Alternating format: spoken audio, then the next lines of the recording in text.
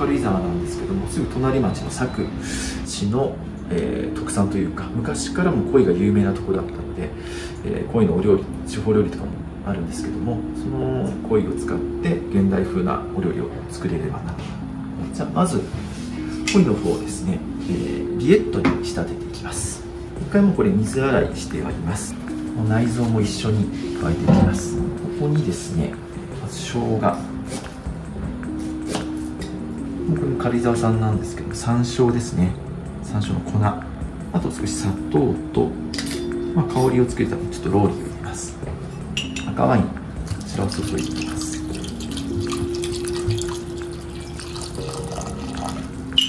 で、少しこちらバルサミコと醤油を合わせたもの、こちらもこの圧力鍋、しっかり圧力をかけて骨までしっかり柔らかくなるまで火を入れます。じゃあ続きまして、ナスの方、ヘタの方をくるっと、で皮の方を剥いていきます。油で揚げていきますね。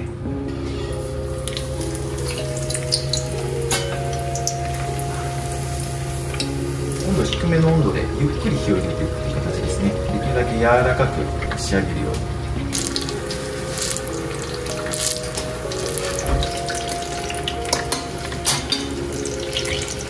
揚げたナスですね、バルサミコ、少し醤油を加えて、あとスパイスですね、山椒、黒胡椒などをギュッと潰したものを入れて、マリネしてあります。大体半日ぐらい落としラップをしてマリネするという形になりますね。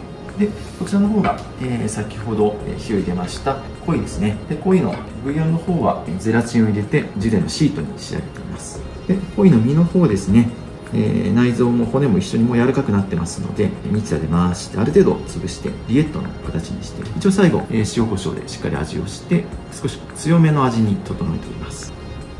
マリネしたナスの方を切り込みを入れていきます。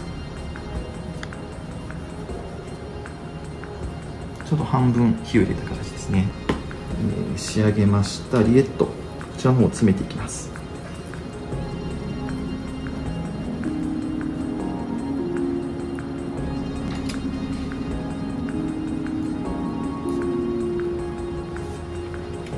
このムーランでスパイスを砕きまして、このナスに香りをつけていくという形になります。ムーランの中身ですね。まずはタイム、乾燥させてあります。ナッツ類ですね。今日はアーモンドとくるみですね。両方とも塩を振って、燻製に少しかけて、燻製の香りを少しつけてあります。こちらも軽井沢産の、エゴマですね。こちらの方も軽く、辛いりをしているという形ですね。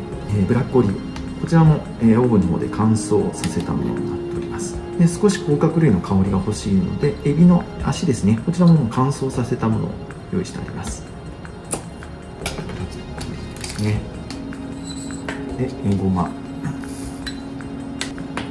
でくるみですね。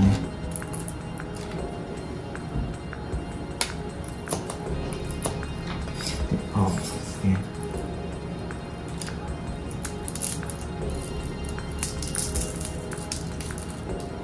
でタイムを乾燥させた葉っぱの部分だけを入れていきます。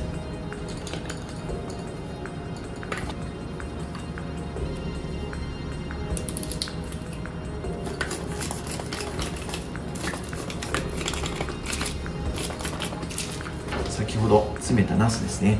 それの上にですねオイルを塗りまして振っていきます。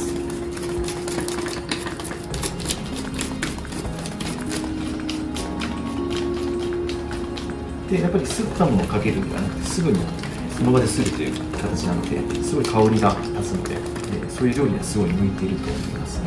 ではこれ盛り付けていきます。